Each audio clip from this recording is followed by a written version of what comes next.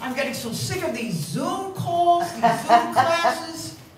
You ever pretend to have your face frozen to get out of a Zoom meeting?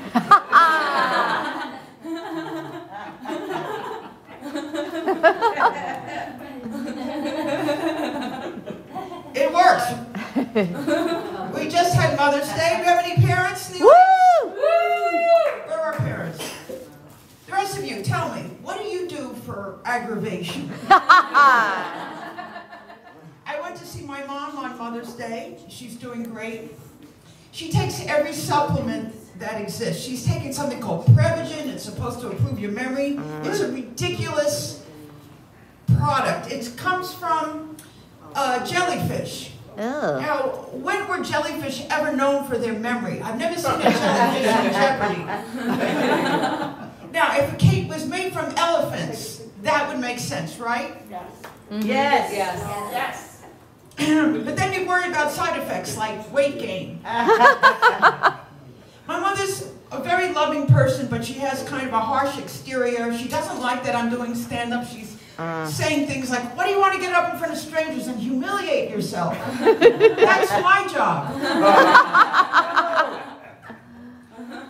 She's critical. She goes, stop being such a people pleaser. So I stopped, which pleased her. My mother was a stay-at-home mom. And I was very lucky to have her love and attention. You know, she never worked outside the home. You might say she gave me a lot of quantity time. I had her undivided attention. Ooh, yes, yes. She'd say things like, Ellen, life is not a popularity contest. Right.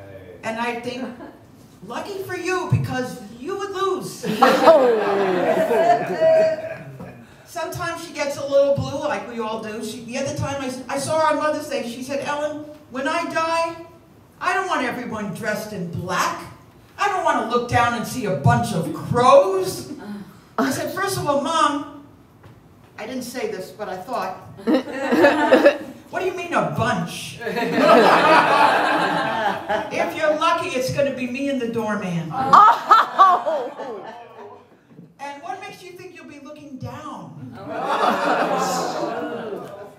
Just a thought. Just a thought. I know. We're letting it out. Letting it all out.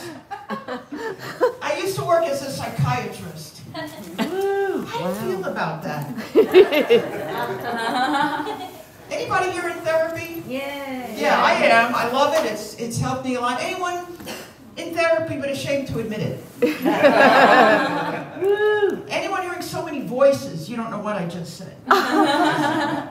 Doing therapy in Manhattan is like selling Band-Aids at the Battle of Gettysburg. It's very stressful. Every day you go in and face incredible fear, sadness, rage. That's just the staff. Yeah, and the holidays are the worst. I always got stuck working in the psychiatric emergency room on Christmas Eve. In that one shift alone, I saw 12 hypochondriacs, 11 obsessive compulsives, 10 pyromaniacs, 9 alcoholics, 8 anorexics, 5 crack. Oh. Very good. Let it out, don't regret it. Patient came up to me and goes, Doc, you gotta help me. I'm invisible. I said, I can't see you now. Another patient was delusional. He goes, I am a prophet. I am a prophet. I said, I'm sorry, this is a not-for-profit. I got interested in the field by reading Freud. Sigmund Freud, a genius. Genius. He discovered the subconscious. No one else was aware of it. Let it out, let it out. In Europe, they honor this man. There's even a Freud Airlines.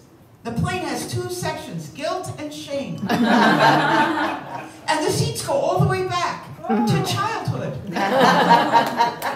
And the planes are shaped like a penis, and the other planes envy it. I think our time is up. Thank you very much.